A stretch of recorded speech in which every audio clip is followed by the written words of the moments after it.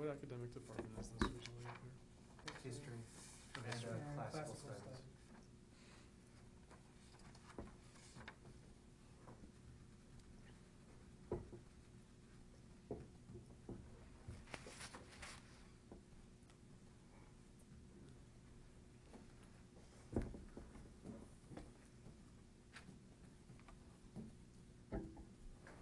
No, I mean, when I was saying that they don't have an ideology, I mean, like, they don't, like, articulate any. It's non-denominational. Yeah. And that. Ecumenical anarchism, in other words. They're not so much anti-ideology as they are. Well, no, I mean, I think that that's there, but that's not, nothing is articulated. For mess hall, they're not like trying to be homogenous in any way. I don't think. Right. Right. They're just There is space. hanging out.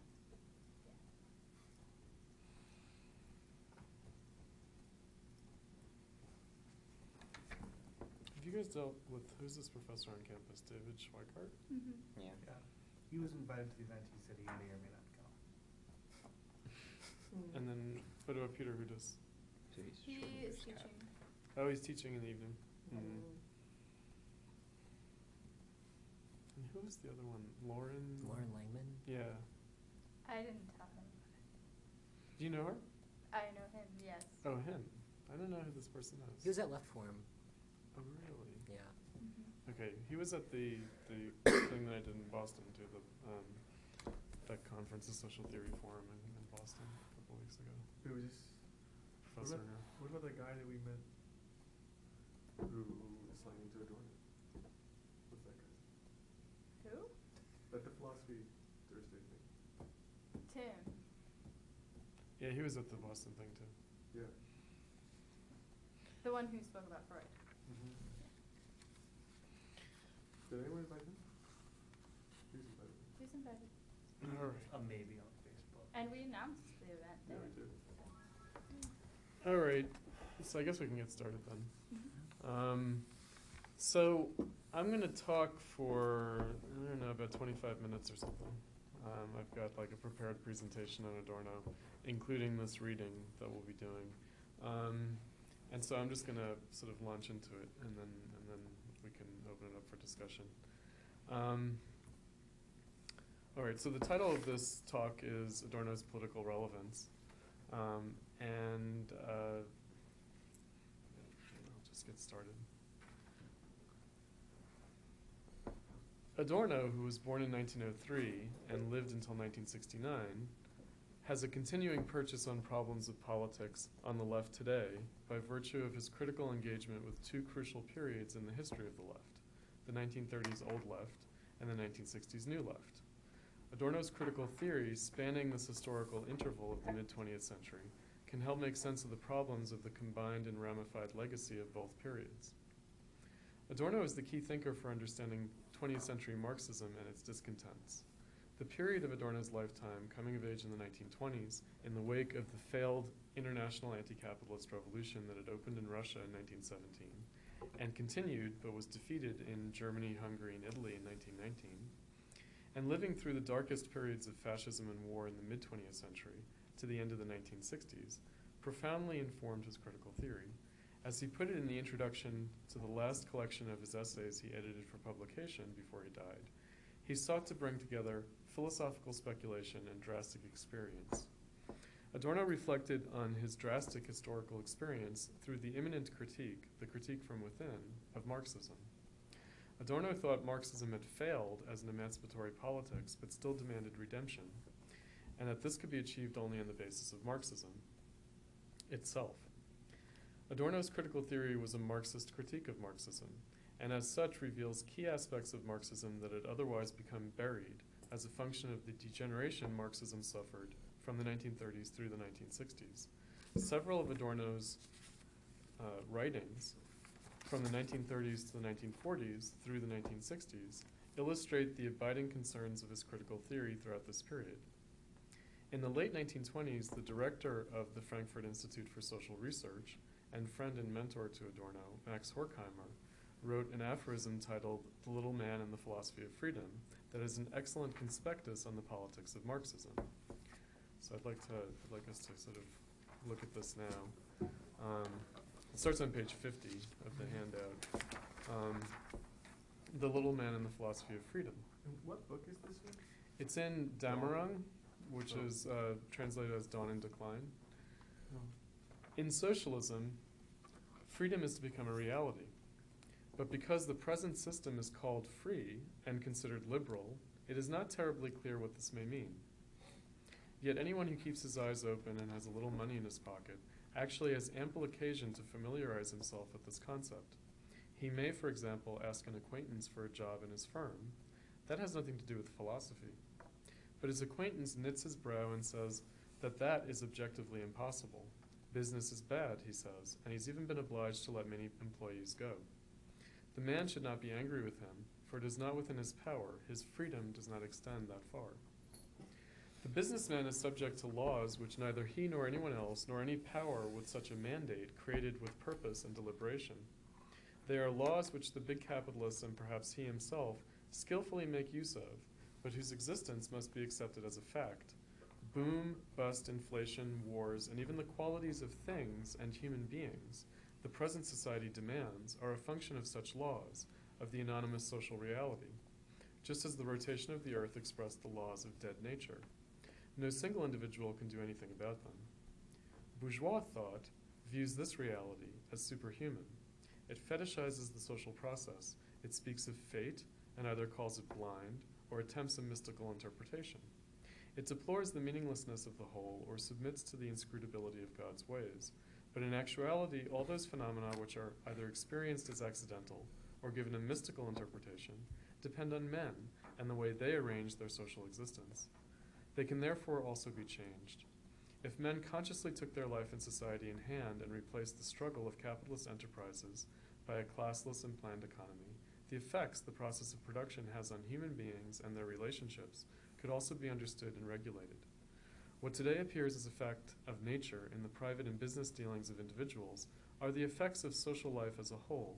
They are human, not divine products.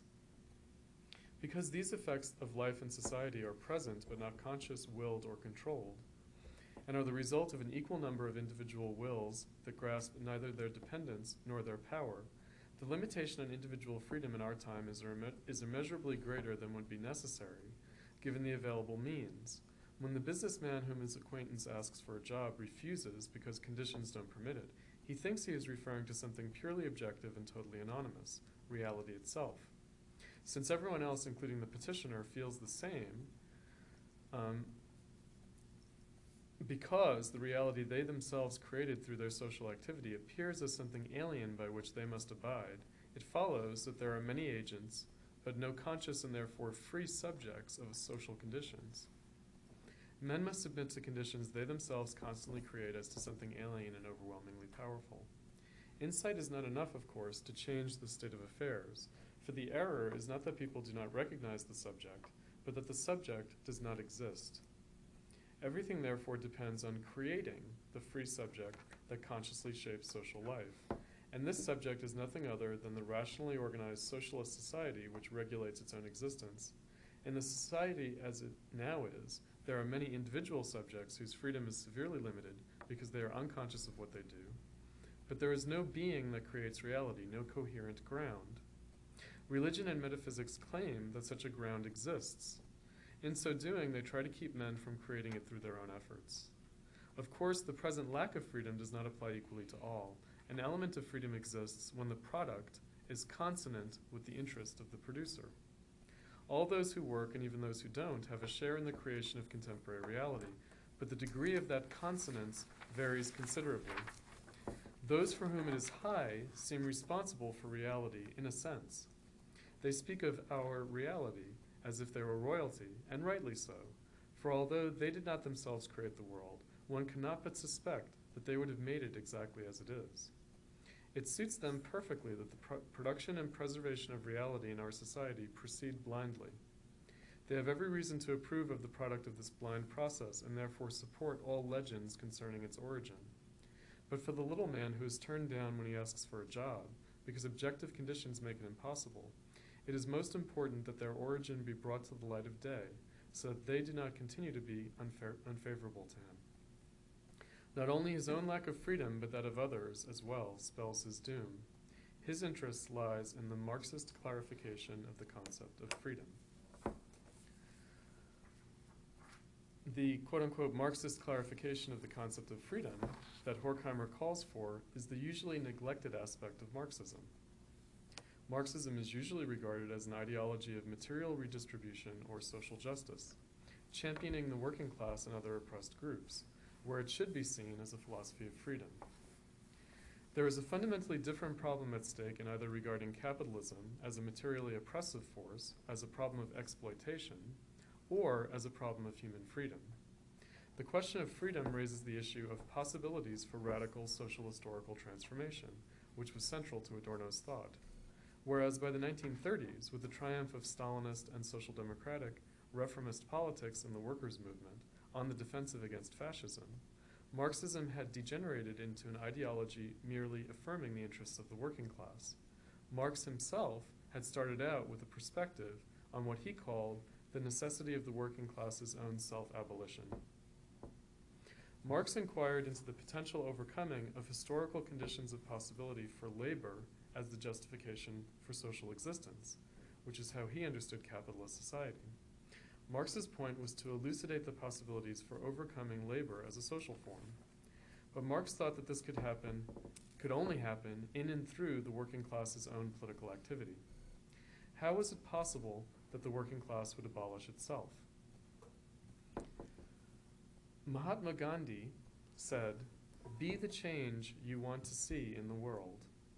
This ethic of prefiguration, the attempt to personally embody the principles of an emancipated world, was the classic expression of the moral problem of politics in service of radical social change in the 20th century. During the mid-20th century Cold War between the liberal democratic West, led by the United States, and the Soviet Union, otherwise known, more accurately, as the Union of Workers' Council's Socialist Republics, that's what it means. The contrasting examples of Gandhi, leader of nonviolent resistance to British colonialism in India, and Lenin, leader of the October 1917 Bolshevik Revolution in Russia and of the international communist movement inspired by it, was widely used to pose two very different models for understanding the politics of emancipation. One was seen as ethical, remaining true to its intentions, while the other was not. Why would Adorno, like any Marxist, have chosen Lenin over Gandhi?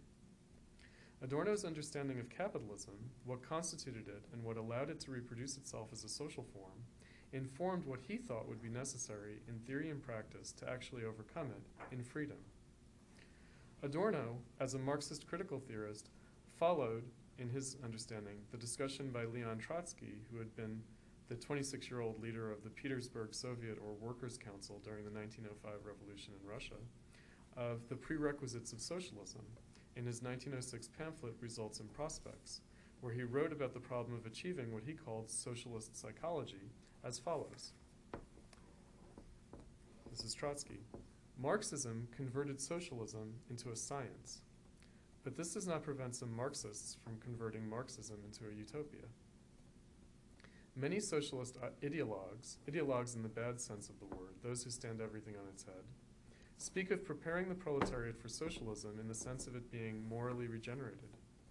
The proletariat, and even humanity in general, must first of all cast out its old egoistical nature, and altruism must become predominant in social life, etc.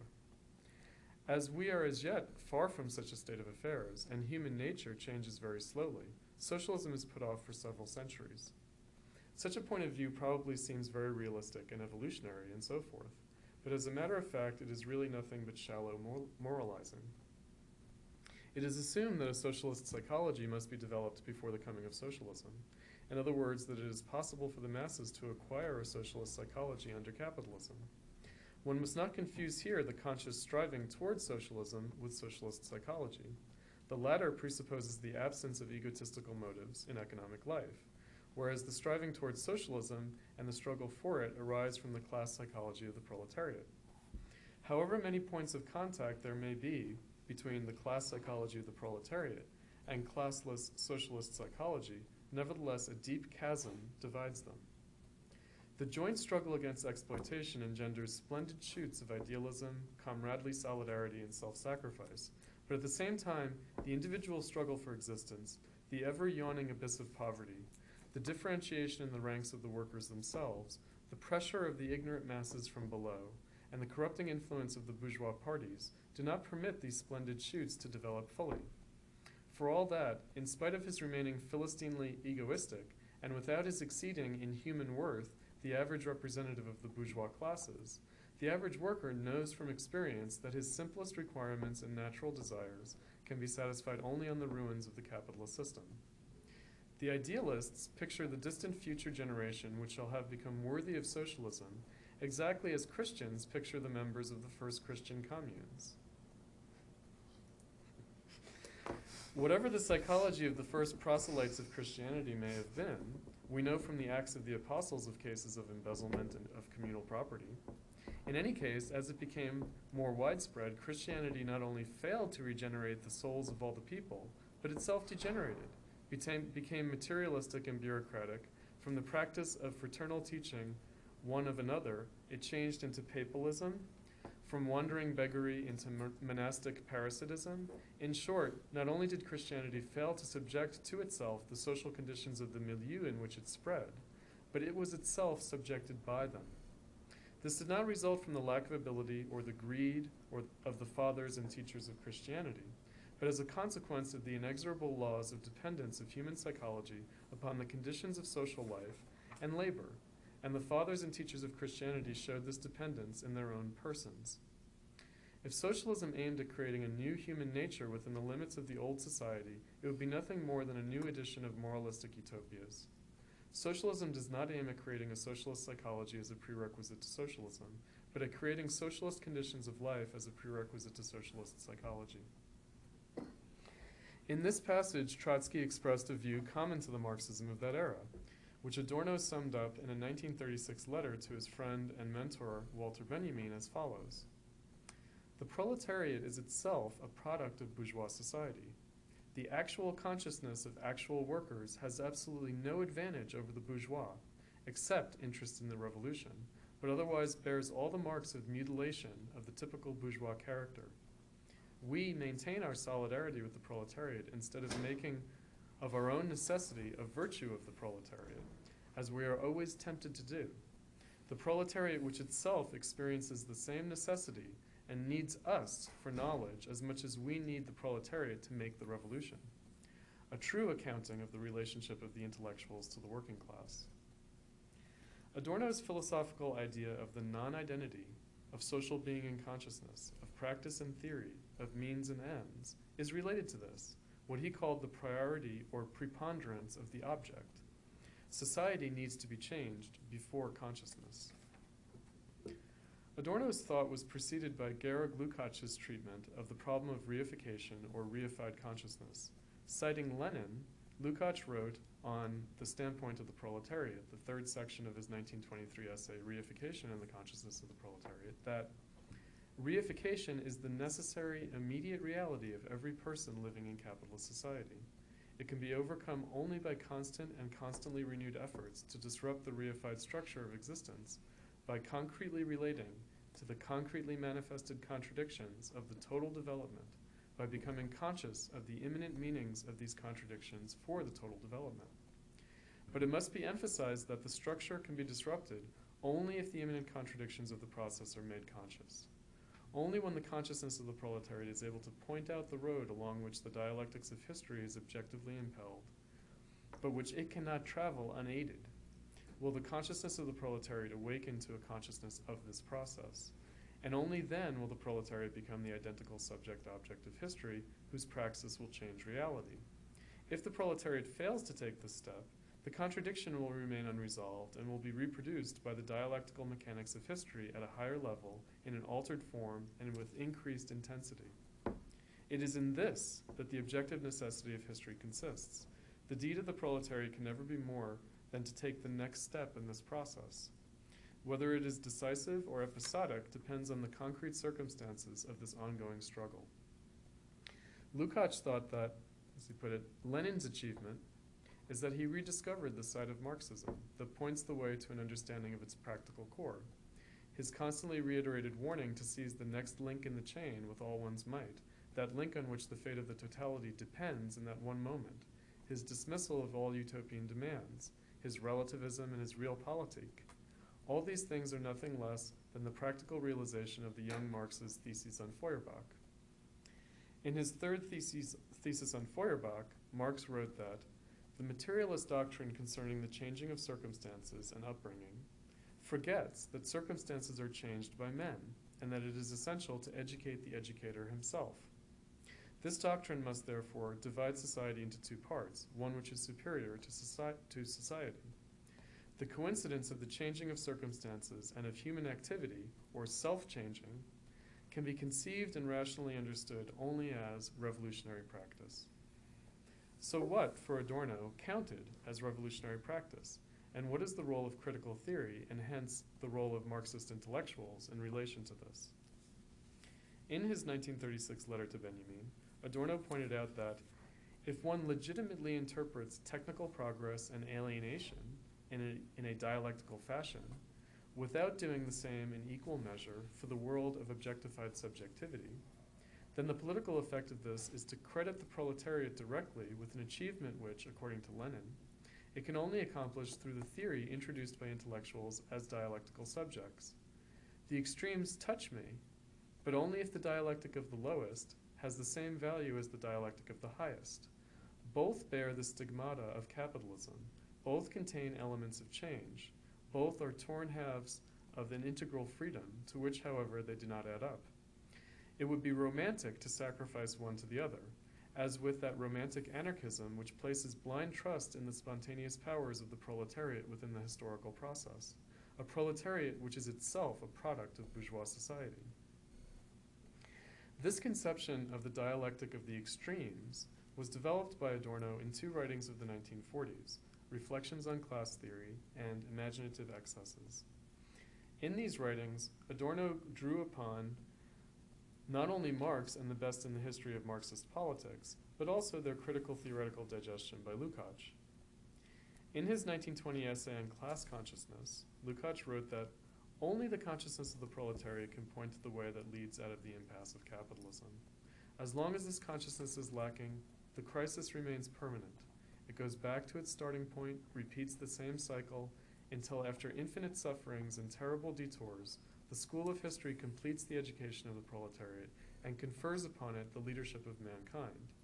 But the proletariat is not given any choice. As Marx says, it must become a class not only as against capital, but also for itself. That is to say, the class struggle must be raised from the level of economic necessity to the level of conscious aim and effective class consciousness. The pacifists and humanitarians of the class struggle, whose efforts tend, whether they will or no, to retard this lengthy, painful, and crisis-ridden process, would be horrified if they could but see what sufferings they inflict on the proletariat by extending this course of education. But the proletariat cannot abdicate its mission. The only question at issue is how much it has to suffer before it achieves ideological maturity, before it acquires a true understanding of its class situation and a true class consciousness. Of course, this uncertainty and lack of clarity are themselves the symptoms of the crisis of bourgeois society. As the product of capitalism, the proletariat must necessarily be subject to the modes of existence of its creator. This mode of existence is inhumanity and reification. No doubt the very existence of the proletariat implies criticism and the negation of this form of life. But until the objective crisis of capitalism has matured, and until the proletariat has achieved true class consciousness and the ability to understand the crisis fully, it cannot go beyond the criticism of reification, and so it is only negatively superior to its antagonist. Indeed, if it can do no more than negate some aspects of capitalism, if it cannot at least aspire to a critique of the whole, then it will not even achieve a negative superiority. The reified consciousness must also remain hopelessly trapped in the two extremes of crude empiricism and abstract utopianism. In the one case, consciousness becomes either a completely passive observer, moving in obedience to laws which it can never control. In the other, it regards itself as a power which is able, of its own subjective volition, to master the essentially meaningless motion of objects. In the standpoint of the proletariat that I quoted earlier, Lukács elaborated this further, that there arises what at first sight seems to be the paradoxical situation that this projected mythological world of capital seems closer to consciousness than does the immediate reality. But the paradox dissolves as soon as we remind ourselves that we must abandon the standpoint of immediacy and solve the problem if immediate reality is to be mastered in truth. Whereas mythology is simply the reproduction in imagination of the problem in its insolubility. Thus, immediacy is merely reinstated on a higher level. Of course, the alternative of indeterminism does not lead to a way out of the difficulty for the individual. It is nothing but the acquisition of that margin of freedom that the conflicting claims and irrationality of the reified laws can offer the individual in capitalist society. It ultimately turns into a mystique of intuition, which leaves the fatalism of the external reified world even more intact than before, despite having rebelled in the name of humanism against the tyranny of the law. Even worse, having failed to perceive that man in his negative immediacy was a moment in a dialectical process, such a philosophy, when consciously directed towards the restructuring of society, is forced to distort the social reality in order to discover the positive side. Man as he exists in one of its manifestations. In support of this, we may cite as a typical illustration the well-known passage from Marx's great adversary, the German socialist Ferdinand Lassalle. Quote, "There is no social way that leads out of this social situation. The vain effort of things to behave like human beings can be seen in the English labor strikes, whose melancholy outcome is familiar enough. The only way out for the workers is to be found in that sphere within which they can still be human beings." Lukács continues, "It is important to establish that the abstract and absolute separation, the rigid division between man as thing on the one hand and man as man on the other, is not without consequences. This means that every path leading to a change in this reality is systematically blocked. This disintegration of a dialectical practical unity into an inorganic aggregate of the empirical and the utopian, a clinging to the facts in their untranscended immediacy, and a faith in illusions as alien to the past as to the present, is characteristic. The danger to which the proletariat has been exposed since its appearance on the historical stage was that it might remain imprisoned in its immediacy together with the bourgeoisie." In Reflections on Class Theory, Adorno provided a striking reinterpretation of Marx and Engels' Communist Manifesto as a theory of emancipation from history. This is Adorno. "According to Marxian theory, history is the history of class struggles. But the concept of class is bound up with the historical emergence of the proletariat. By extending the concept of class to prehistory, theory denounces not just the bourgeois, but turns against prehistory itself. By exposing the historical necessity that had brought capitalism into being, the critique of political economy became the critique of history as a whole. All history is the history of class struggles because it was always the same thing, namely prehistory. This means, however, that the dehumanization is also its opposite. Only when the victims completely assume the features of the ruling civilization will they be capable of wresting them from the dominant power." Adorno elaborated this further in the aphorism Imaginative Excesses, which was orphaned from the published version of Adorno's book Minima Moralia, Reflections from Damaged Life, that he wrote between 1944 and 1947. Adorno wrote that, quote, "Those schooled in dialectical theory are reluctant to indulge in positive images of the proper society, of its members, even of those who would accomplish it. The leap into the future, clean over the conditions of the present, lands in the past. In other words, ends and means cannot be formulated in isolation from each other. Dialectics will have no truck with the maxim that the former justify the latter, that the ends justify the means, no matter how close it seems to come to the doctrine of the ruse of reason, or for that matter, the subordination of individual spontaneity to party discipline. The belief that the blind play of means could be summarily displaced by the sovereignty of rational ends was bourgeois utopianism. It is the antithesis of means and ends itself that should be criticized. Both are reified in bourgeois thinking. Their petrified antithesis holds good for the world that produced it, but not for the effort to change it. Solidarity can call on us to subordinate not only individual interests, but also our better insight. hence the precariousness of any statement about those on whom the transformation depends.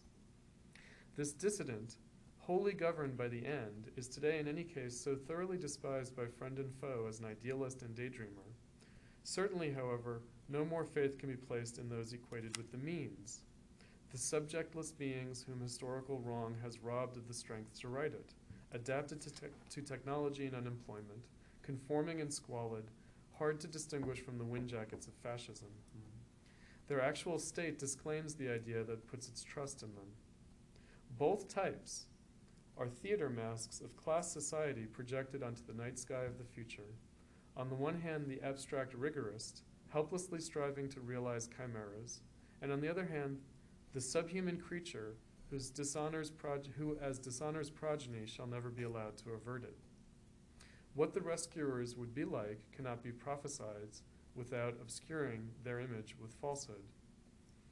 At the same time, however, the producers are more than ever thrown back on theory, to which the idea of a just condition evolves in their own medium, self-consistent thought by virtue of insistent self-criticism.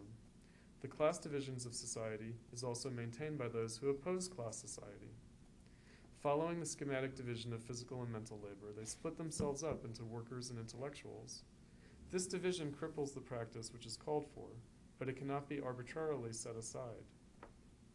But while those professionally concerned with things of the mind are themselves turned more and more into technicians, the growing opacity of capitalist mass society makes an association between intellectuals who still are such, with workers who still know themselves to be such, more timely than 30 years ago, that is, the time of the 1917 Bolshevik Revolution.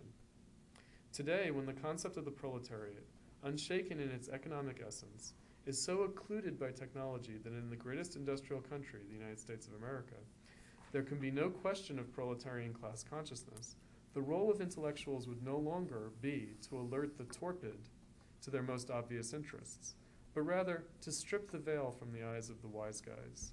The illusion that capitalism, which makes them its temporary beneficiaries, is based on anything other than their exploitation and oppression.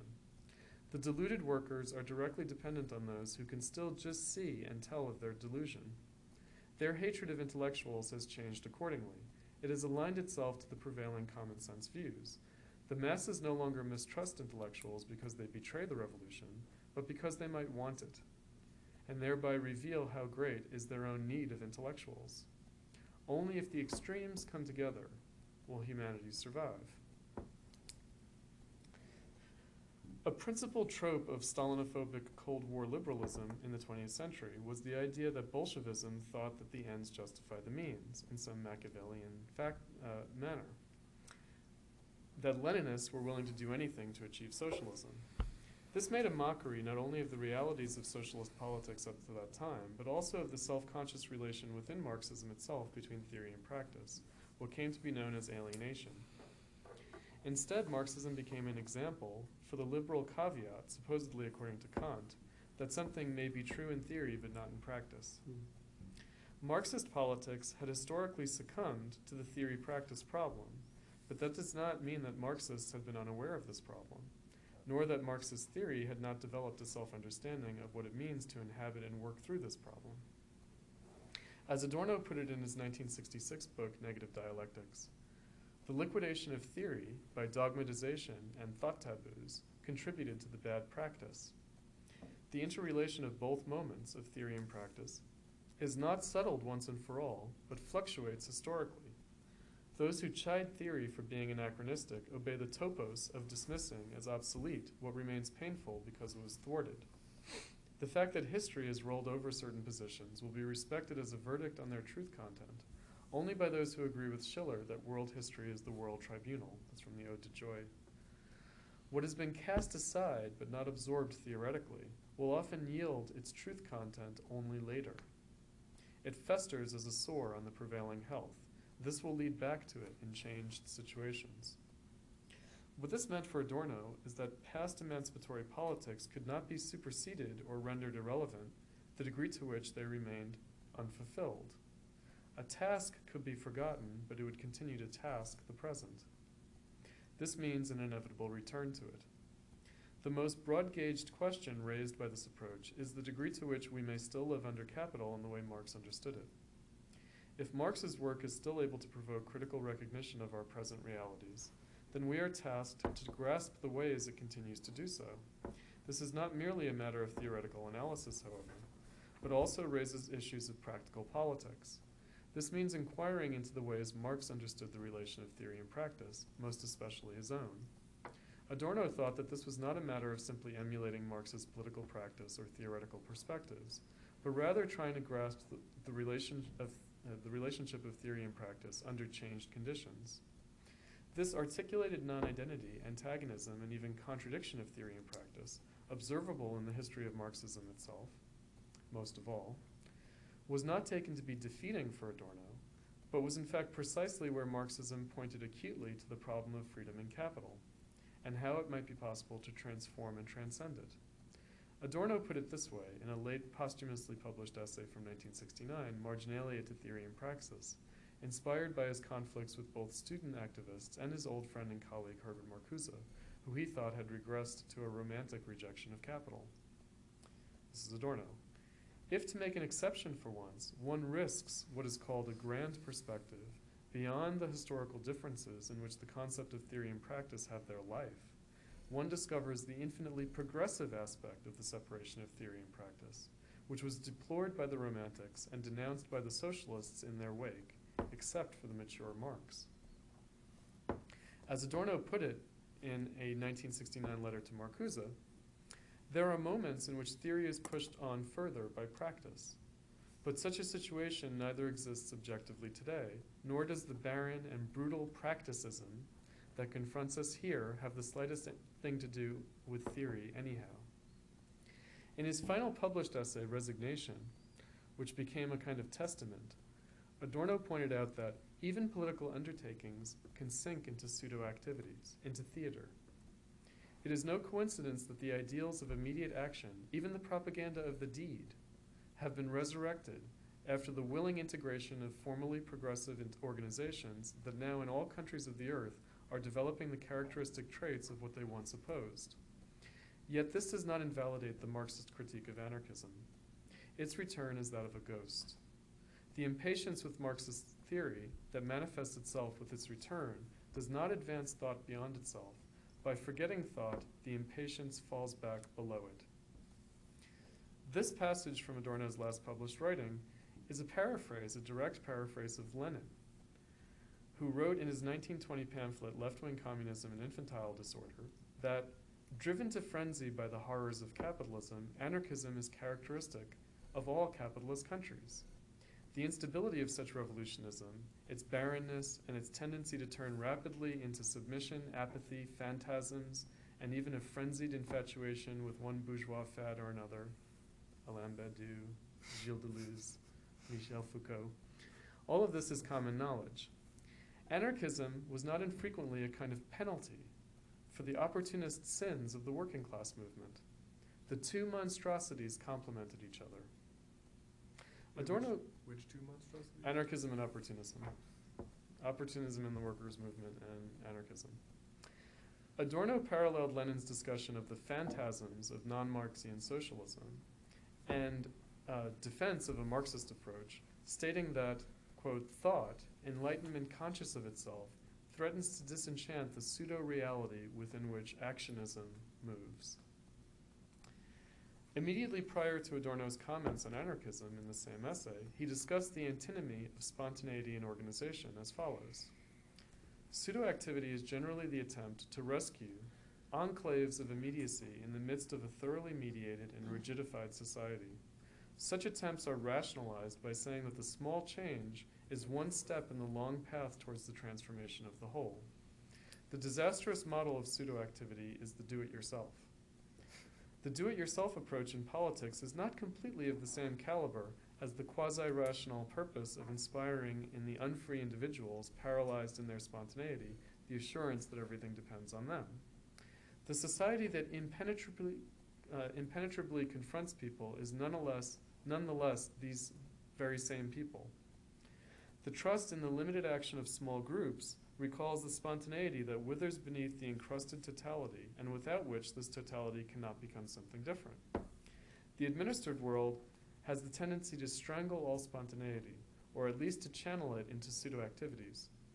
At least this does not function as smoothly as the agents of the administered world would hope. However, spontaneity should not be absolutized, just as little as it should be split off from the objective situation or idolized the way the administered world itself is.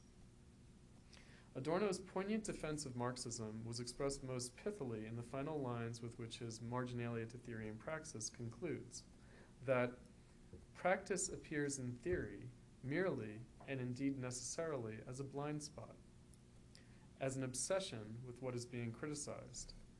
This admixture of delusion, however, warns of the excesses in which it incessantly grows. Marxism is both true and untrue. The question is how one recognizes its truth and untruth, and the necessity of its being both. Adorno acknowledged his indebtedness to the best of historical Marxism when he wrote that the theorist who intervenes in practical controversies nowadays discovers on a regular basis, and to his shame, that whatever ideas he might contribute were expressed long ago, and usually better the first time around.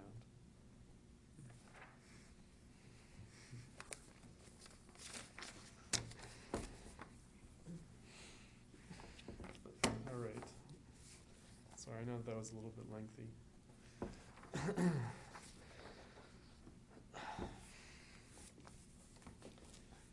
that I kind of crammed as much in there as I possibly could.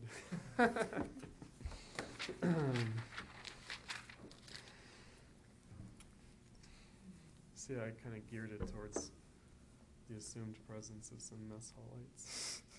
Oh, with the anarchism connection? Yeah, absolutely. Yeah, absolutely. And prefiguration. Yeah, be the change.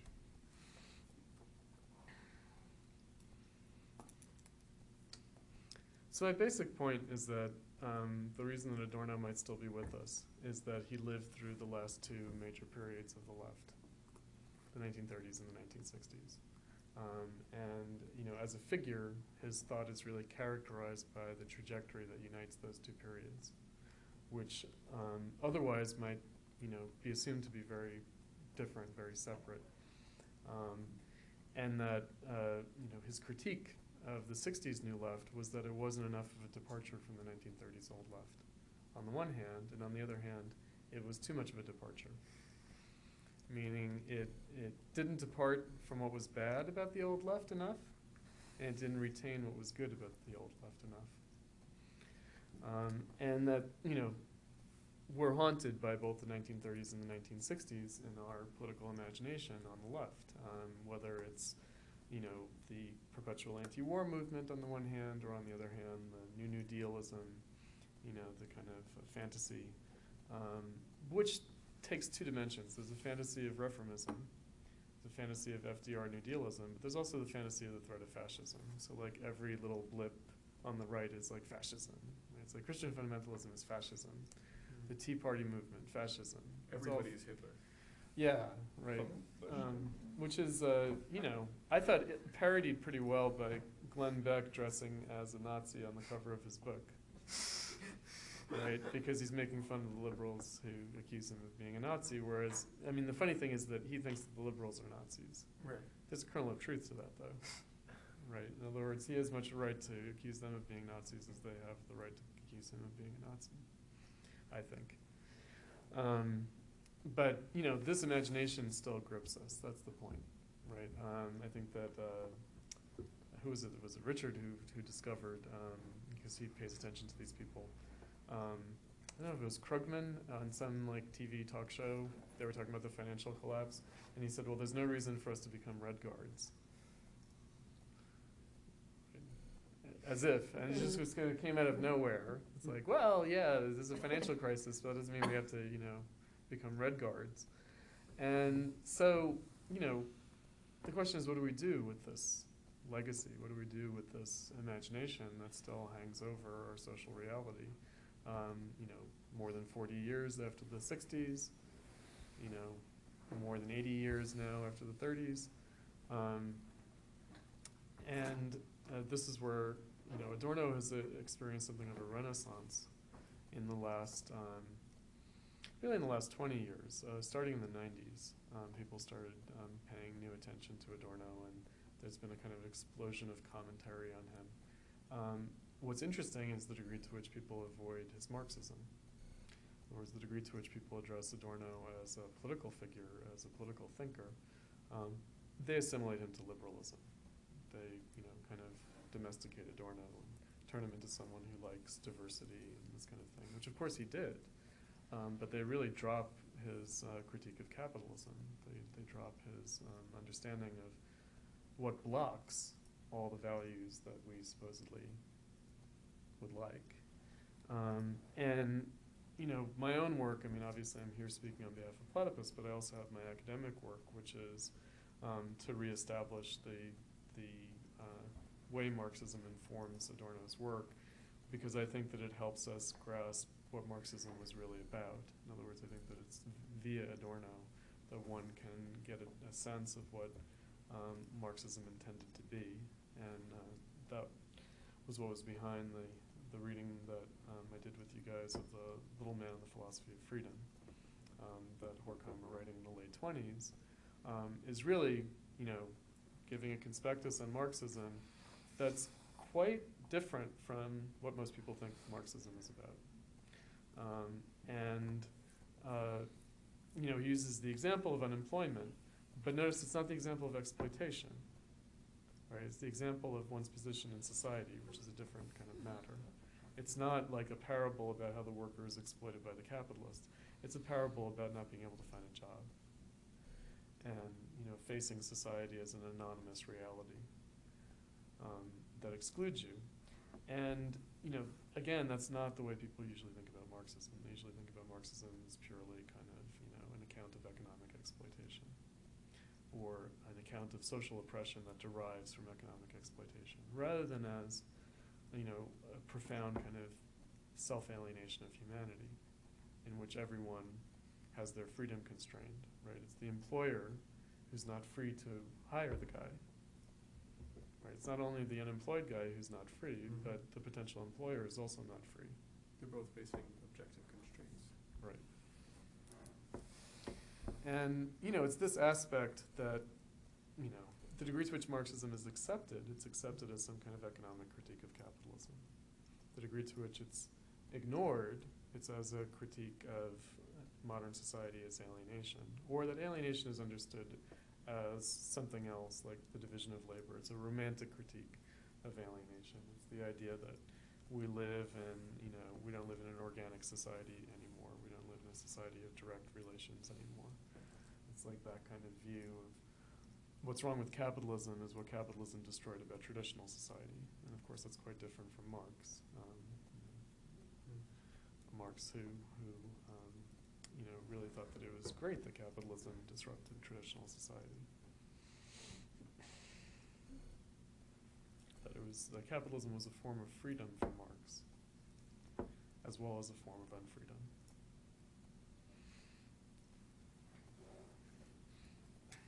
Can you maybe elaborate a little bit about the terms you invoked? You said the socialist consciousness of the proletariat and the socialist psychology, which I think you were getting at with the socialist psychology. That is like what you would experience under actual socialism. Mm-hmm. And the socialist consciousness is kind of like immediate demands of the proletariat. Mm-hmm. Is that kind of just making sure that... Well, let me clarify that a little bit. I think that, it's kind of like this. One is a socialist in politics because one wants socialism, right? Not because one, personally inhabits the principles of socialism or embodies the principles of socialism. In other words, there's a notion of politics here where we're going to be instruments of the system no matter what we do. No matter what we do, we're going to be instruments of the system. The question is, can we be instruments of the system that advances the system in an emancipatory direction and points beyond the system? That's really the issue. The issue is, you're going to be an instrument of the system. The question is, in what way? And so therefore, to say that socialist politics is about the desire for socialism, or about recognizing the necessity of socialism, because capitalism is so destructive, so self-destructive. And that's different from being able to personally embody the principles of an emancipated society, to have, the psychology, excuse me, to use Trotsky's language, of a person living under socialism. And, especially because socialism has not yet ever been achieved, right? In other words, socialism has never been achieved. What's the only thing that's ever been achieved is some contingent victory of politicians who claim to want socialism. And, that difference is easily lost sight of, but is a huge difference, right? To say that, look, the proletariat is just as bourgeois as the capitalists, right? In other words, they're within the system, of course, workers, both individually and collectively in the form of unions, collectively in the form of nations, are going to look out for their self-interest.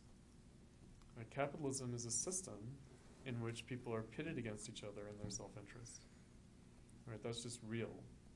And so the real question is, you'd be asking something superhuman of people to deny that.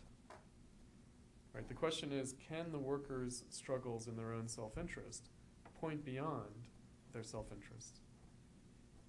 Right? And it's a hypothesis, essentially. In other words, for Marx and for Marxists, the hypothesis is that capitalism as a social system is so self-destructive that people will become tired of it, that people will try to do something to get out of it, which of course is a very tricky affair, right? In other words, you could try to get out of it and end up back in it in a worse way, or perhaps in something worse than what we have now. But it's, that kind of risk is in the nature of politics. It's in the nature of any kind of political action. And so the idea that you're going to, require of people a kind of ethical self-reform before the possibility of political action is really to say that it's impossible to change society. Right. The question is, what can people do as they are now to change things?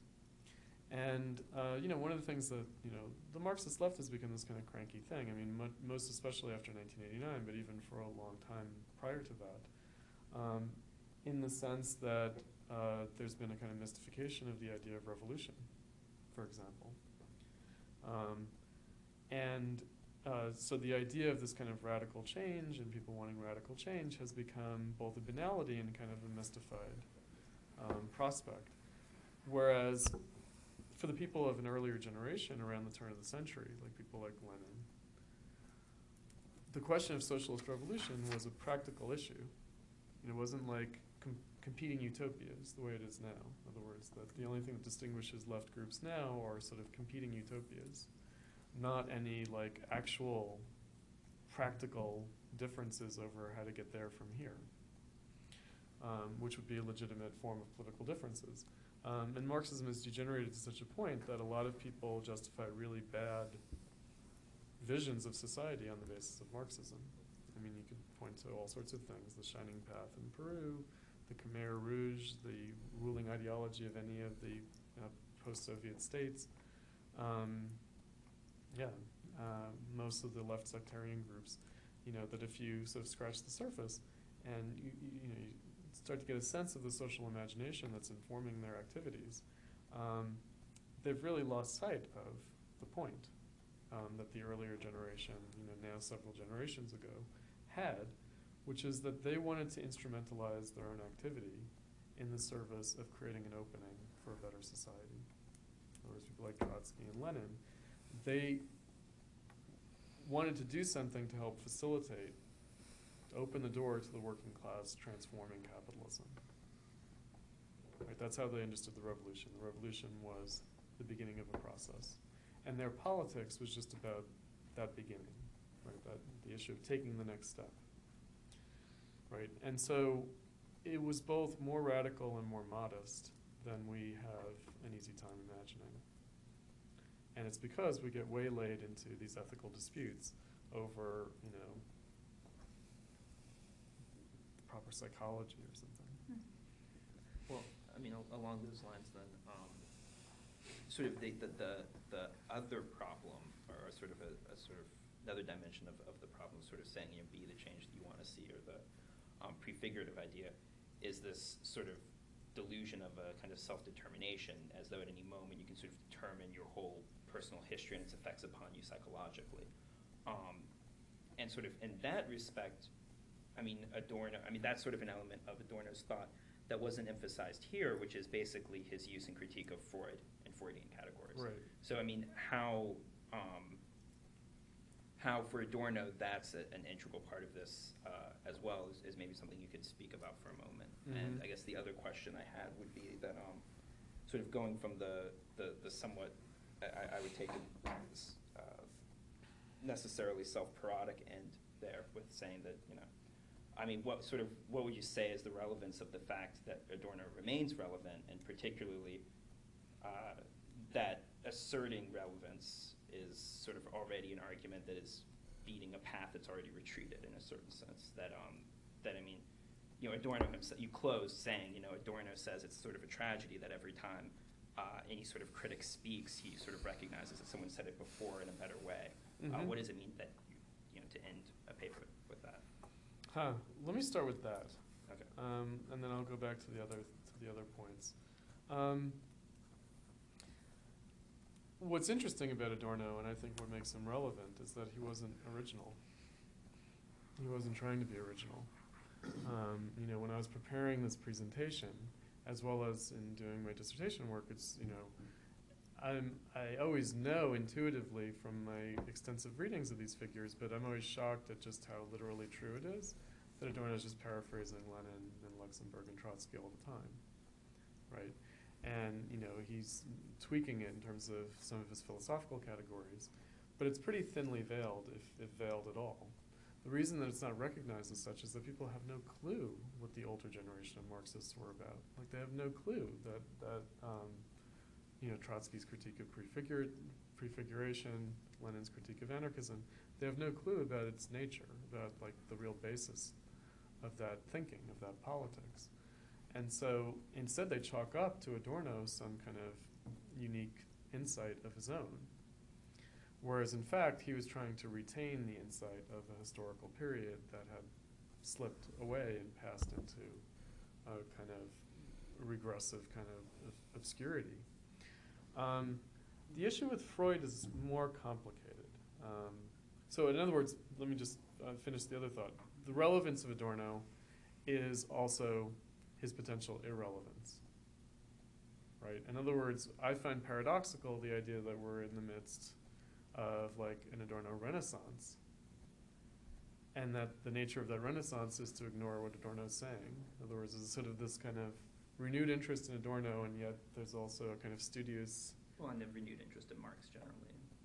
Right. Marx is a little bit more easy to understand because, after all, Marx gave us, the critique of political economy, Capital, and people can kind of crack their heads on it and turn the pages, 180 degrees around and say, oh, how does this apply to the present financial crisis?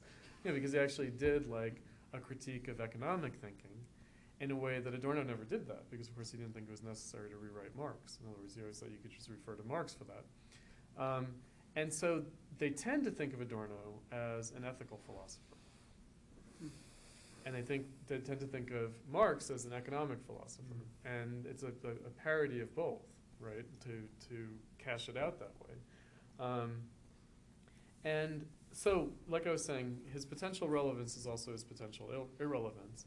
And I find it symptomatic that people return to Adorno, that there seems to be this kind of impulse to return to Adorno, and yet there's also this impulse to kind of rebury Adorno. So there's an impulse to sort of resuscitate, disinter, bring back, but also to sort of more thoroughly bury in the secondary literature. The secondary literature on Adorno from the 70s and 80s was pretty god-awful. But the secondary literature on Adorno today, even though much more academically sophisticated, is actually much worse, which is kind of shocking. But anyway. Are they repeating what the previous theorists said in a worse way. Well, no, the earlier ones did this kind of hack job on Marxism. The new ones just ignore the Marxism. In other words, in the 70s and 80s, people were like, okay, Adorno, there's some relationship between Adorno and Marxism, and let's figure out what that is. And then they pretty much just superimposed their own misunderstanding of Marxism onto Adorno. Now there isn't even that, because nobody even tries to understand Marxism, and so there's not even that kind of attempt. So if misunderstandings of Marx are so widespread today or 30 years ago, and I'm sure you could say 100 years ago too, then why would Adorno just refer to Marx but paraphrase Lenin and Trotsky? Because he thought it was more urgent to disinter the Marxism. In other words, I mean, he certainly invoked Marx a lot, but why is he paraphrasing Lenin? Because that's what's in danger of being truly lost, right? You know, and it's something that I published. You know, Adorno had this kind of wry comment about how Marx is kind of harmless. Right? In other words, people can kind of accept Marx; he's kind of harmless, but it's really Lenin. Right, because Lenin is not harmless, he's the one that needs to be remembered. And Marx is just a philosopher. well, because people can do that with Marx. Right. You know, they can kind of, you know, do the selective treatment. There's no doing that with Lenin. Like, you can't turn Lenin into, you know, whatever, some like great analyst of modern society. You know, because Lenin was like 24/7, 365 a year, like revolution, baby, revolution, making the revolution. Right. Whereas Marx, you know, went to the British Library, you know, took some time off. I mean, Lenin also went to the British Library. But the whole time he was like, and what about the revolution? Right? It's almost like people can like trick themselves into thinking that Marx stopped thinking about the revolution for half a second, but they can't trick themselves into believing that about Lenin.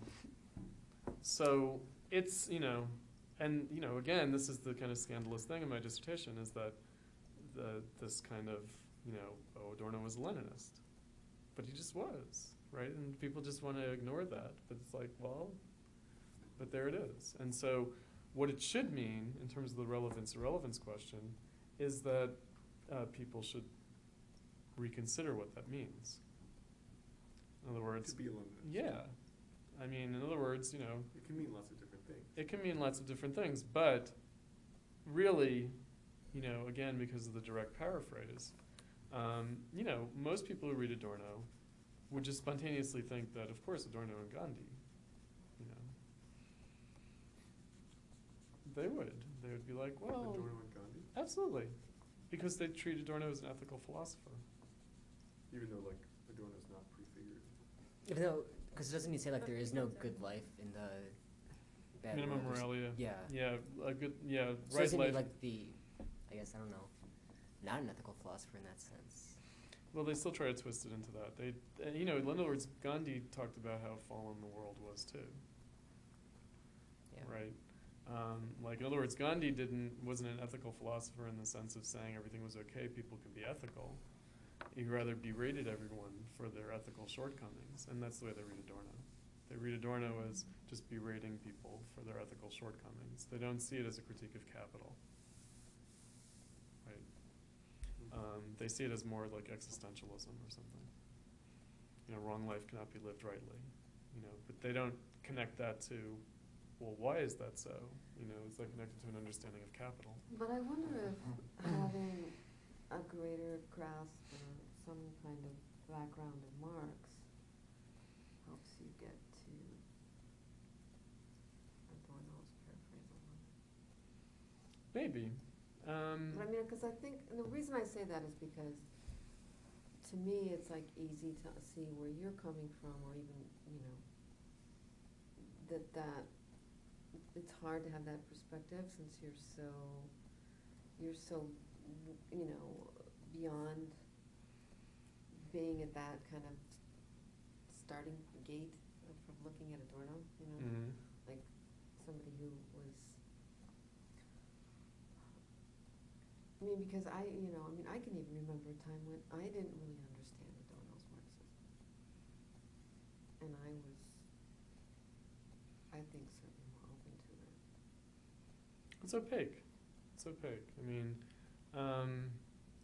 Again, there's the question of how much Adorno's work relies on a kind of Marxian kind of critical theory, like the assumptions of Marx's own critical theory, like Marx's Capital, that kind of stuff, which is separable in people's minds from Marx as a politician, Marx as a political activist. And certainly that's like deeply informing Adorno's work, excuse me. But there's a way in which, and this is where the kind of life history has to fit into it, which is that Adorno was turned into a Marxist by the Bolshevik Revolution. He didn't just read Marx and thought this is a good idea. He was, like a lot of people of his generation, the only reason he became a Marxist was because of the Bolshevik Revolution. They would never have been Marxists otherwise. In other words, if there had only been the collapse of social democracy in World War I and no Bolshevik Revolution, none of these guys would have been Marxists. Benjamin, Adorno, Horkheimer, Marcuse, they wouldn't have been Marxists. There would have been Heideggerians, they would have been Weberians, they would have been Nietzschean, but they wouldn't have been Marxist. They would have been Kantian, they might have been Hegelian, not Marxist though. And so it begs the question, in other words, why did the Bolshevik Revolution turn people onto Marx? I think that also begs the question of what it means to become a Marxist, like, after 1989. Today. Yeah. It's very tricky. It's very tricky. It's the degree to which we can recognize that we're still living under the effects of 20th century history. In other words, the degree to which we can, in other words, from a certain standpoint, the 20th century came to an end in 1989. Like, with 1989, the legacy of World War II, the interwar period, World War I, was sort of definitively closed, and now we could just move into a Wilsonian world. In other words, we could just move into the world that the United States always wanted, going back to 1914. The degree to which we haven't been able to do that, right, the degree to which it isn't that neoliberalism didn't just prevail, simply, then the question is, okay, well, how are we still living under this, legacy of the 20th century, and how does that legacy relate to capitalism, right? Or is the 20th century just over? Are we just back in the 19th century or something? Are we in like the Charles Dickens world, of neoliberalism? More, sir, please. Right? I mean, you would think, that we are back in a new Gilded Age or back in the 19th century in certain respects. And yet, clearly there are, maybe I could get back to Nate's point about Freud a little bit. Clearly, we still live with 20th century dynamics of authoritarianism, which was new. It wasn't really, it wasn't brand new, it wasn't without any precedent. But it's a new feature of the 20th century. It wasn't as prominent in the 19th century, this kind of mass culture, mass society, mass politics, authoritarianism. Even if we live under kind of a weak version of it, whether that's understood as the Tea Party phenomenon or Obama mania or whatever, this has the character of 20th century authoritarianism. And we are definitively in the realm of mass politics.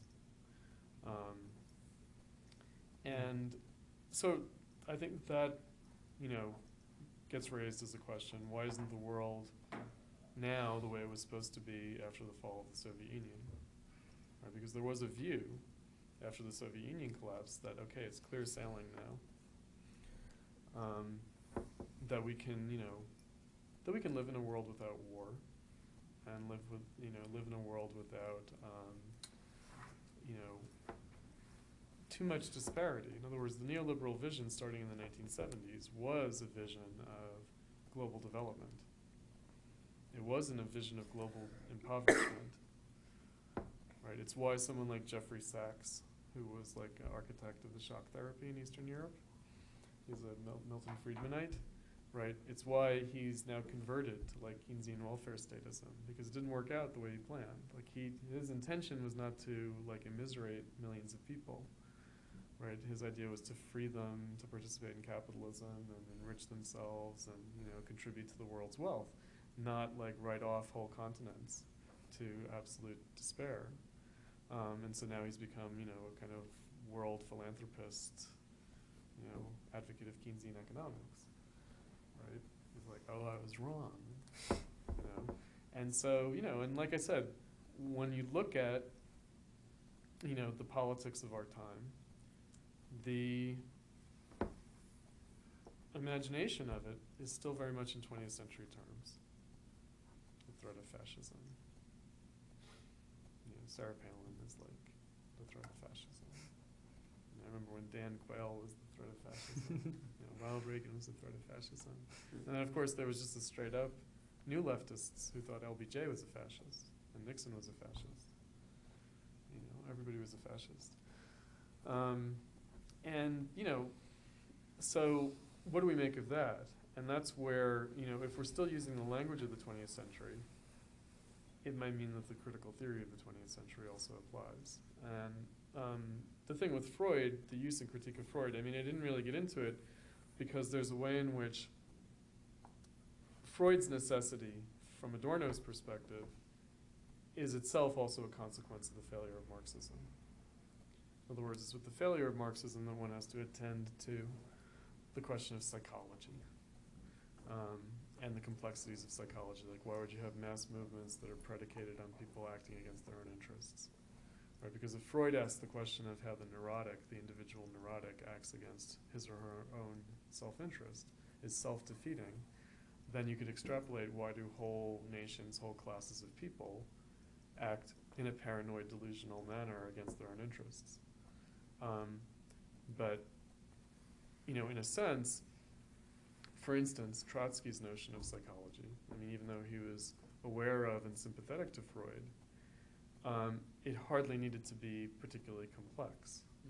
Right? In other words, there's like he's like, well, look, the working class is oppressed. Oppressed people are not going to be particularly altruistic. So don't expect them to be like, the great Christian brotherhood. Like that socialism is not the 12 apostles,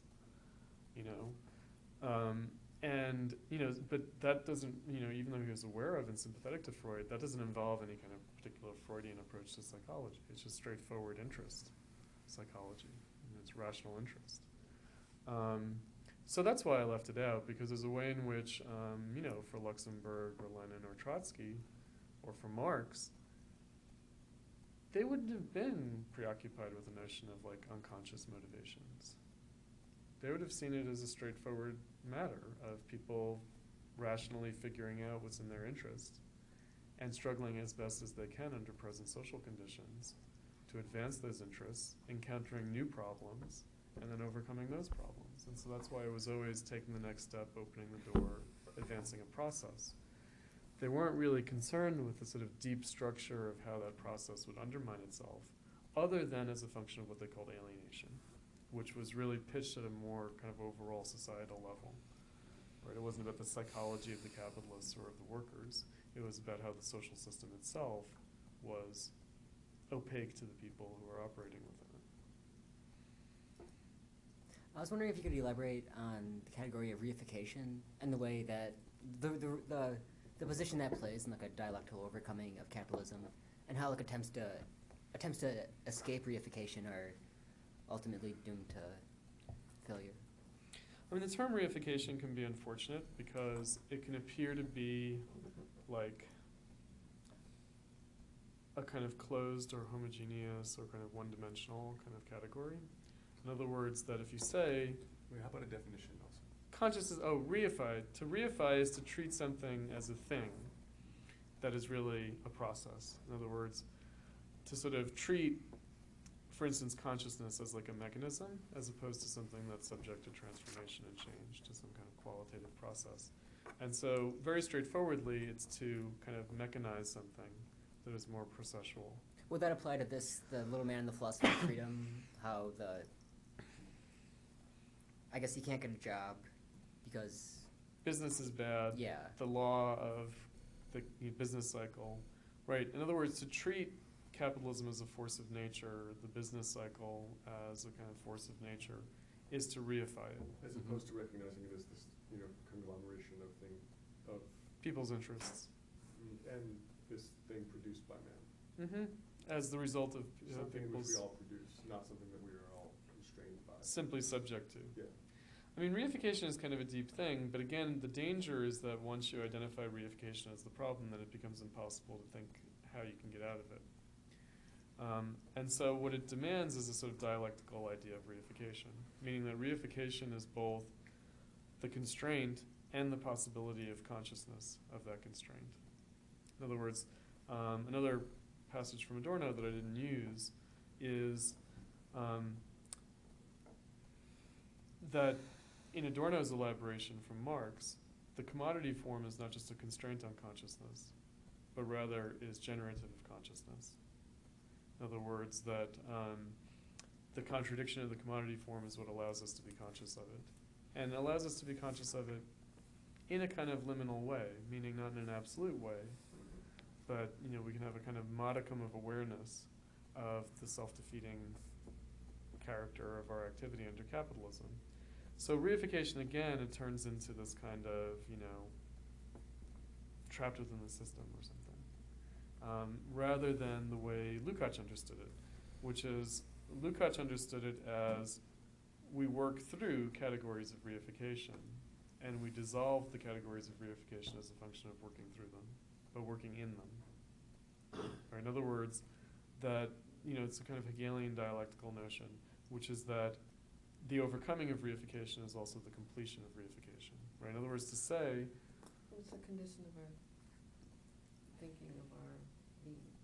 and of our practice. In our practice, right, or just like commodity. The idea is that the commodity form is a form of participation, it's a form of agency, it's a form of subjectivity, both practically and theoretically. And that reification is meant to sort of capture that as something that goes beyond merely the economic relations. And another way of putting it, in terms of reification, well, I mean, the most straightforward way of putting it is this. If the working class is the product of capitalism, and if the goal of emancipation beyond capitalism is to abolish the working class as such, then why would you ever endorse the working class's own political activity in trying to do that? Wouldn't you try to get around it somehow? Like, why would you expect that the most reified expression of society, namely people who have to live by their labor, by the exchange of their labor, directly, and as just pure exchange of their labor, it doesn't matter what they're working on, just pure, like, oh, I'm laid off at the Ford plant? Okay, I'll go to work at Target. Right, that's the working class. The working class are the But people. basically, society lives by just the extraction of the hours of their day. Exactly. And so the idea that the most reified aspect of society, the pure abstraction of labor power, would be the means by which you overcome that society. Right? This is the point of departure of Marxism. All other anti-capitalisms imagine that you have to go around or outside it, rather than in and through it. Like, there's nothing more reified about capitalism than labor, than wage labor, and the people who live by it. That is the reification of capitalist society. So why would you endorse people who are just trying to realize their wage labor in better ways? Namely the workers' movement. Of course, the other thing is you would be simply reifying class, just to see it in that respect, too. Mm-hmm. Yeah, people do. In other words, there's a reason why the left is so quick to, look at what Lassalle said about the British workers going on strike. He's like, oh, well, these are just the things asking for their rights as things. Right? And he was a socialist. Right? He was a socialist who read Marx, who admired Marx, who wrote wonderful book reviews of Marx's Capital. Oh, Marx is a genius. Right? And he was a reader of Hegel. And he was against labor unions. Because he thought, oh, all that labor unions are the working class asserting their rights as things, not as human beings. They just want to be better paid cogs in the machine. Right? So what he wanted was for the state to, reform society, that it wouldn't happen through the workers, through their kind of political economic activity. So then the question is, okay, well, or Bakunin. I brought up anarchism. Right, Bakunin accused Marx of wanting to turn the world into a giant factory. In other words, Bakunin's critique of Marx was that Marx was endorsing reification. In other words, that he was putting his faith in that which we should be struggling against, namely capitalism. Right? It's because Bakunin couldn't have a dialectical conception of capitalism that he came to see Marx that way. That Marx was simply endorsing capitalism. And that if Marx got his way, it would just make capitalism worse. Like, it wouldn't be overcoming capitalism, it would be intensifying capitalism. It's what you get from a Noam Chomsky. Like, Noam Chomsky's critique of Marxism is that Marxism is an ideology of the coordinator class for the even greater exploitation of the working class than happens under capitalism, right? What Chomsky, like Bakunin or Lassalle, like the difference of a Marxist approach from their approach, is this dialectical conception of capital. In other words, capitalism isn't just bad, it's self-contradictory. And therefore the reification that's involved in capitalism is not just bad. It's not a pejorative category. Even though it sounds like one, and certainly it's used, like the people who take it up as cultural criticism, right, use it just as a pejorative negative category. They don't see it as a precondition for any kind of change. Cultural criticism? Yeah, you know, like commodity culture, right? It's like this idea that like, oh, well, the culture industry is bad. Why? Because it reifies things. You know, advertising, look at how, you know, we're surrounded by reified imagery of the world. Right, as if there were an alternative to that. Because there isn't. That's the point. Right? The point Well, is... some mistakes it is originating in advertising or something. Right, or something, you know. But, you know, the idea that the working class is like, you know, saturated with consumerism, and like that kind of critique, you know, is beholden to reification. Well, how else are workers supposed to live other than by consuming? You know, like, the workers don't have a choice. They have to go to Walmart and they have to buy shit that's manufactured on all corners of the world. Like, the working class as such, people who have to live by their labor, they can't go out and garden, you know, sew their own clothes and this kind of nonsense. Absolutely not. The only way that they can live is through reification. And the petty bourgeois can do that shit. Can carry around their Guatemala bags. You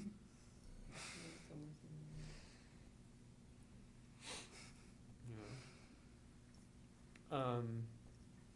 So, I mean, that's really what's at issue. I mean, let me go back to another point of Nate's, the first part of Nate's question, which is the idea of prefiguration, or the idea of a prefigurative politics, and how that is understood as true autonomy, right, or self-determination.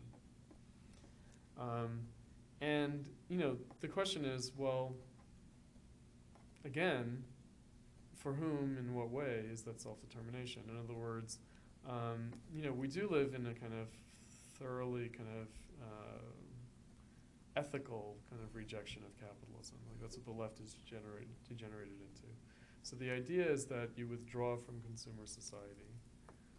You know, you withdraw into community-based, you know, economies and localism. And that in so doing, you're asserting your self-determination. Right. Now, first of all, that reifies the system, as if the system is outside of you, as if it's out there, as if it's not driven by the form of subjectivity that has given birth to you, has given rise to your own consciousness. And, you know, it's a non-starter at the level of actual social change. I mean, that's the other thing. Self-determination for whom and in what way. It might be some kind of marginal self-determination, the way Trotsky put it. No, in fact, it was the way Lukács put it, the enclaves of immediacy. Like, in other words, that because of the contradictions within the system, people can find their little openings here and there for their autonomous existence. But that's not going to change the system. In other words, that's what the system can allow for, but it's not going to change it. Unless you take this idea that it's going to change the system gradually, that the more and more people do that, the more the system will change. Well, people have had this idea for more than 150 years, and it hasn't happened yet. My point is, if Marxism hasn't happened yet, it should at least get an equal hearing to the stuff that also hasn't happened yet.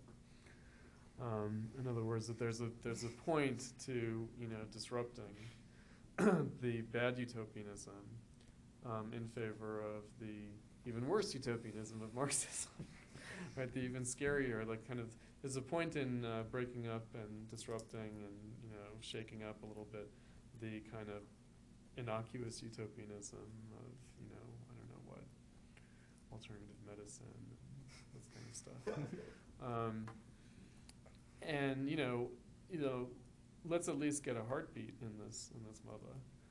Like, let's have some scary utopianism. Marxism. Marxism will fit like fear of God in you at least a little bit. No, because Marxism is scary for a reason. Marxism raises the questions. It's scary because it doesn't allow you to think, oh, I can preserve myself against the system. Me and my friends, we can be nice to each other. We don't have to be capitalist. And so, the fact that Marxism is like, no, you're going to be a capitalist one way or the other. The best you can be is a little capitalist. When you organize your labor union and fight the bosses, you're still acting out of capitalist self-interest. Deal with it.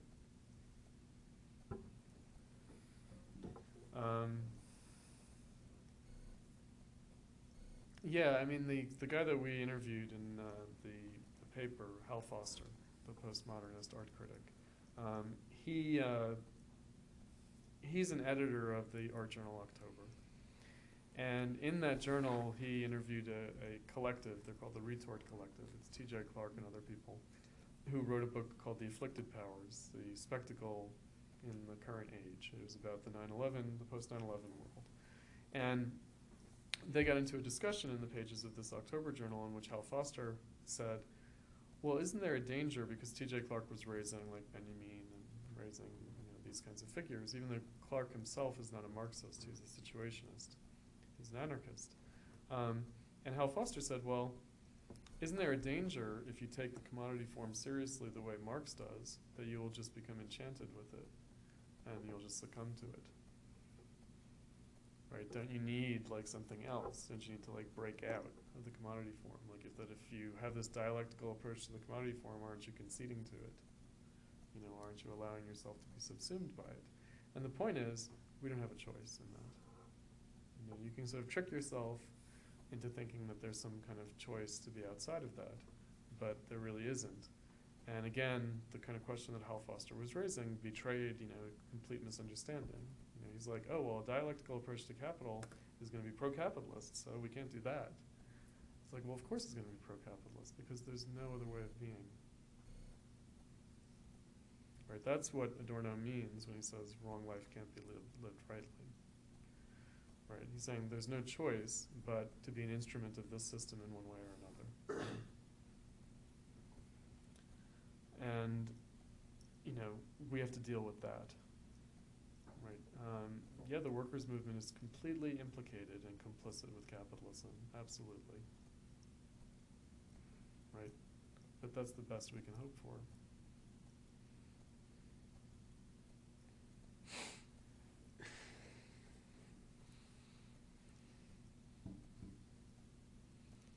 Or at least that's what Adorno says.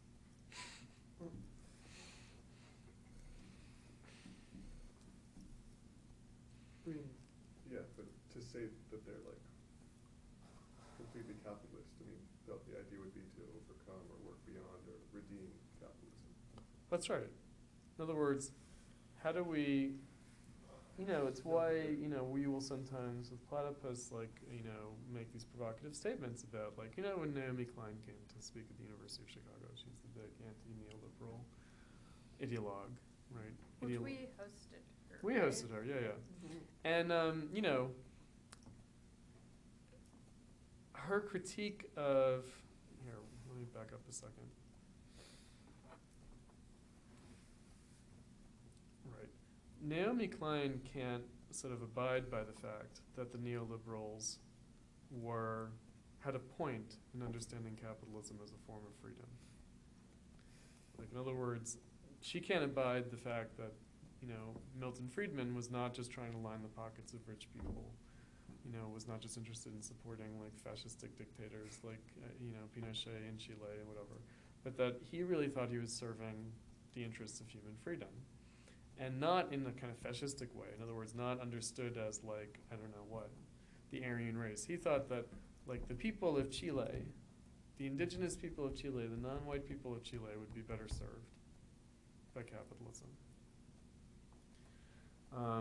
In other words, it wasn't like some kind of covert racism or anything like that.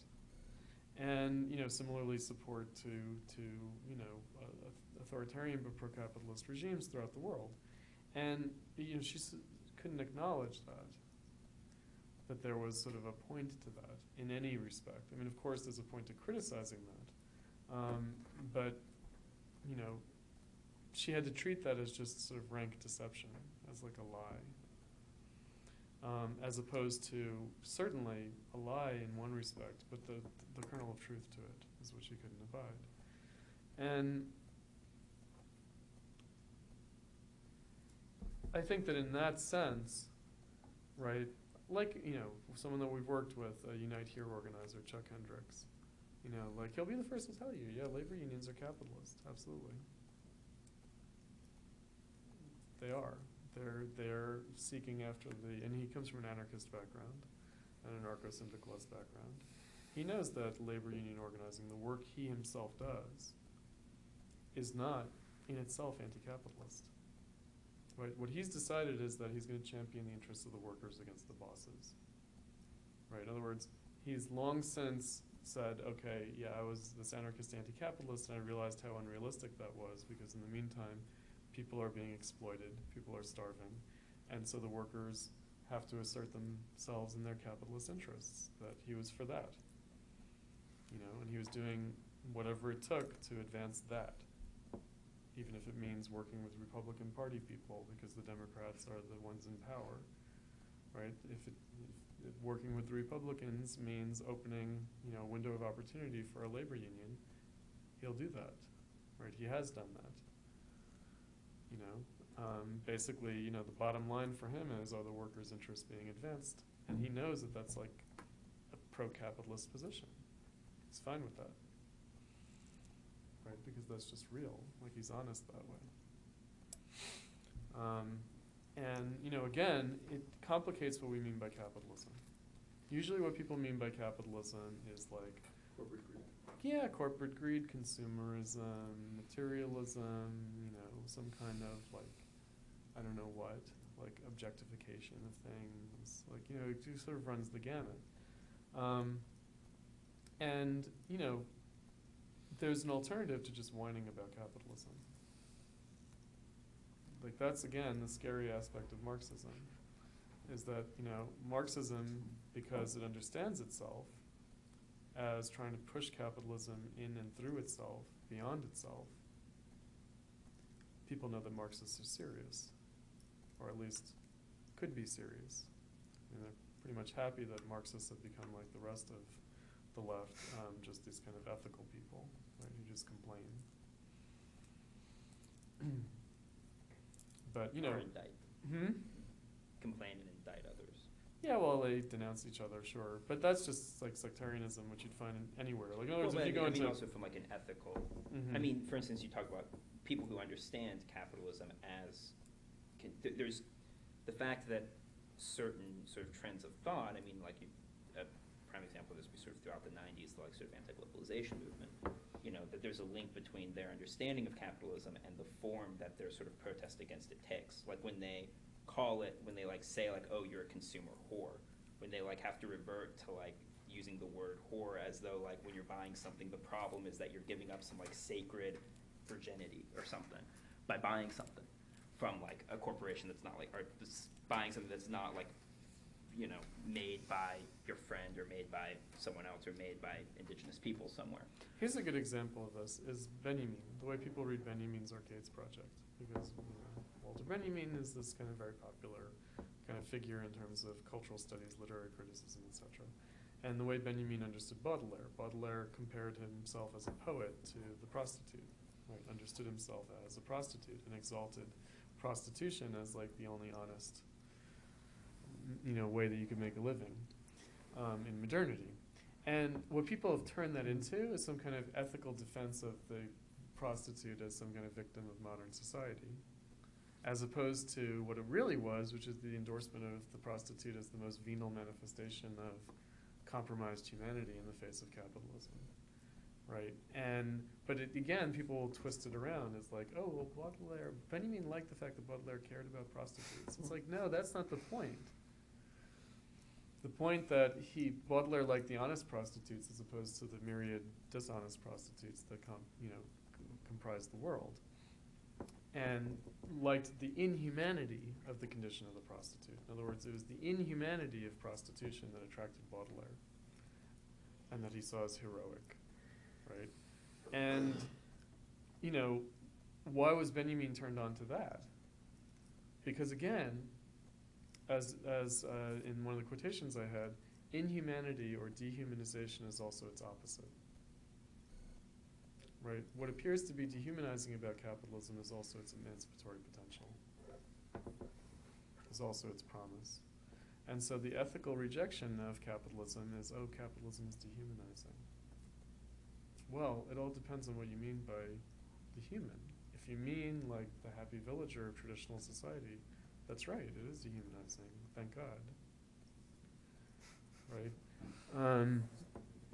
And, rather the question is, does it point beyond itself? In other words, are we just going to be stuck in, this kind of liminal state of tearing up traditional society, but in favor of what? Right? In other words, capitalism's promise over traditional society has not been realized. But that's the basis of a Marxian critique of capitalism, is that it hasn't made good on its own promises. It hasn't objectified or reified the world enough. It's not that it's done it too much, it's that it hasn't completely done it. I mean, again, this raises all sorts of deep questions, and my point here is just to say that Adorno is a good window into this kind of approach. Adorno will be a good guide for grasping how the left, the Marxist left historically, kind of gave up its mission and became kind of confused, meaning started taking its own rhetoric seriously, and forgot what was behind it.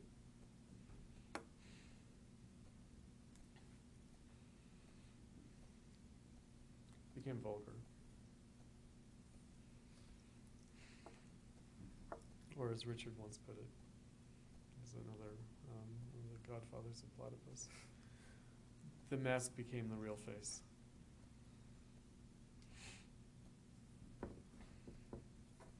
Because, there was a lot of sloganeering in the 30s about the workers and the workers and the workers, and the good salt of the earth workers. And, what people then forgot was that, well, the point wasn't just to assert the workers as such,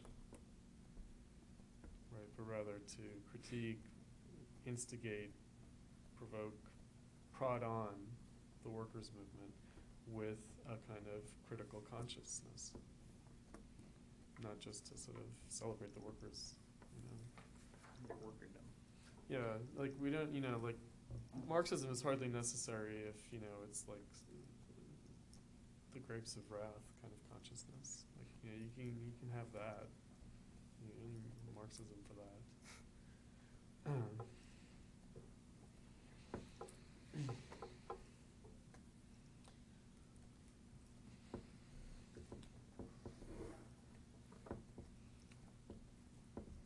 All right, any other questions or comments?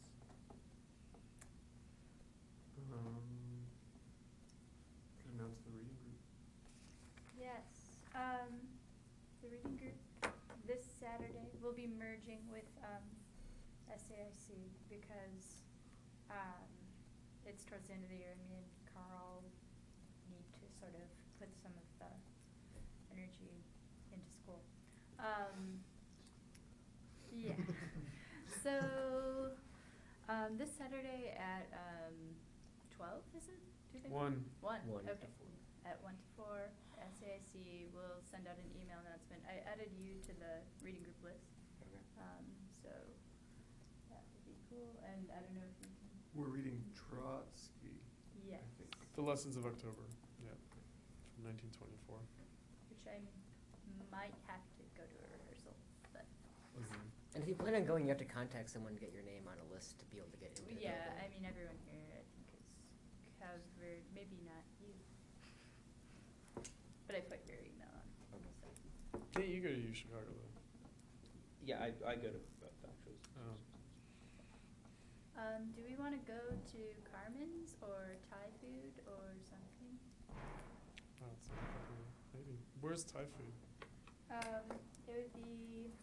Couple locations, but the closest one is probably too small for us, so we'd have to go down to Granville. What about what time does Shibuya close?